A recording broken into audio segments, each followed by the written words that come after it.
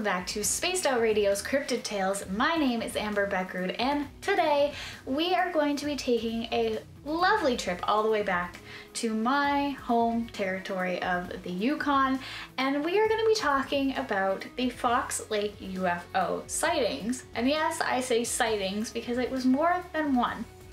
Now, these sightings have been going on for as long as anybody can remember, but one of the most notable sightings actually happened back in the mid-90s. Now, Fox Lake, for those of you who don't know, is about 45 minutes outside of Whitehorse, and I've driven past there a lot. When I lived in Dawson City, and even just going on day trips, that is the direction we tend to go. So you go there a lot, and you view a lot of things. And well, back in the mid-90s, there was one instance where UFOs were extremely, well, there. So the main thing for this sighting was that back in that time period, one of the most notable things was that not one or two or three or four, no, about 30 people saw the same thing on the same night. One of the first stories happened when a woman was leaving from Whitehorse to go down to Carmack's, and she ended up pulling over to the side of the road because she saw something floating over Fox Lake. She watched it for quite some time as the lights were shining. It was gigantic. She said it moved from one side of the lake to the other. But what was strange about this was that it didn't make a noise. She then watched it until it disappeared out of sight and proceeded to go on her way.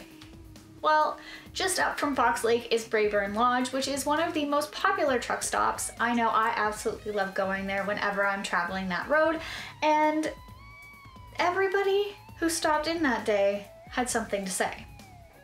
So first, this woman saw it. Then there was tales of another man who saw it at Little Fox Lake, because there are two.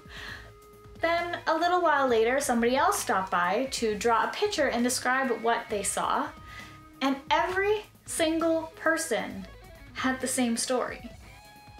Same thing, same size, same zero sound, but this UFO continued all the way up.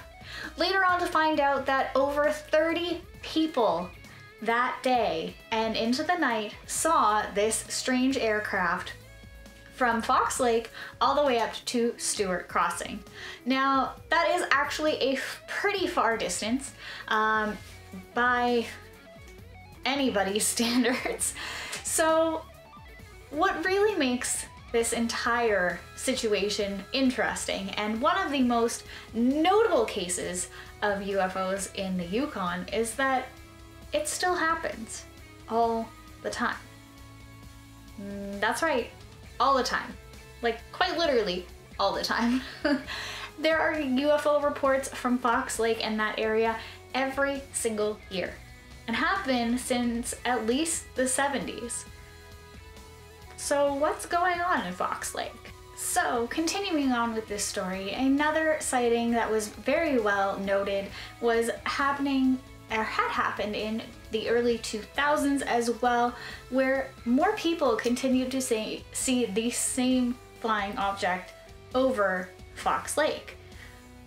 So what exactly is causing all of these instances? What is so interesting to our unearthly visitors that they need to continue visiting this area? I don't know. I have never seen anything strange at Fox Lake myself, but my fiance and her cousin and their families have all witnessed and encountered something there. I could go on forever about the Fox Lake UFO mysteries, but this strange football field size of an aircraft just seems to keep coming back. And really, I have heard stories of weird sounds. I have heard stories of weird lights over Fox Lake, and I think that's about the only thing I've ever experienced there was weird lights of different colors coming from across the lake higher up on the mountains. But people hunt back there, so it's hard to say if it was anything or if I actually experienced anything paranormal. I don't know. The Yukon is full of UFO mysteries, and I'm quite serious, it is full of them. There are many others in places like LaBarge, up in the Faro area, as well as all the way up in the Tombstone Mountain Range. So, as we all know, and why Dave brought me on the show in the first place, is that the Yukon also has a vile vortex. So it has its fair share of mysteries, and UFOs are just another one to add to the pile. I want to know what you guys think about this one. Why do you think so many people witness the same thing? And people who don't know each other. There's no cell service in the Yukon, except in towns and cities, and even in some of the towns there is nothing. So it's not like anybody was texting, and I mean it's the 90s, so nobody was texting to call ahead and be like, hey, I saw this thing. Nobody was pulling out their sat phone to be like, hey, I just saw this really weird thing. Nobody talked to each other. So it's not like there's a pre-planned thing. And the other thing that really strikes me as odd about this is that it was over the span of hours that people saw this. It moved slowly. So it wasn't just that it was there and gone. No, this flying object traveled from Fox Lake all the way up to Stewart Crossing over the course of a few hours. It just hung out. Obviously it was looking for something, and I really would like to know what that is, because Fox Lake is probably going to be one of the things that is going to haunt me the most about living up there.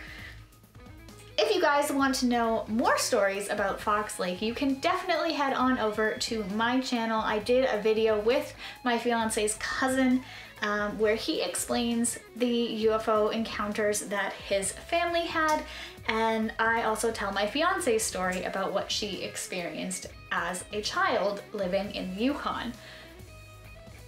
Fox Lake will always be a mystery, and it is cited as one of Canada's most incredible UFO sightings that can't be explained.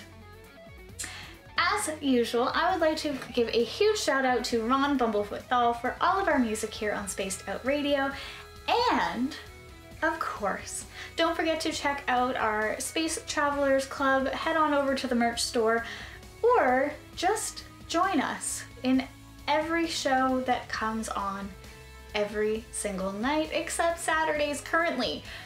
But you can always revisit us on the archives here on YouTube, and don't forget to check out my social media as well as all of Spaced Out Radio social media, and stay tuned and informed.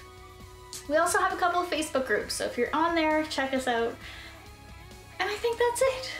What do you guys think they are looking for in the Yukon? We are most notable for being completely empty.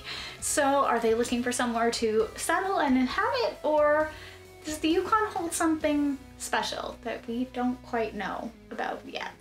But maybe they do. It's very, very interesting, and there are a lot of questions that I wish I had answers to and I could ask about. But for now, this is what we're stuck with. Alright guys, I will see you in the next video.